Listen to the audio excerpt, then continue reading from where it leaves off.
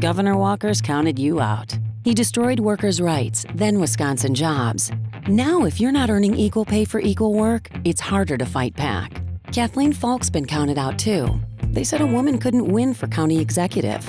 She proved them wrong, that she'd never balanced the budget while creating jobs, and she did. Now they're hoping she won't win the fight to restore your rights, but you have the chance to prove them wrong. Again.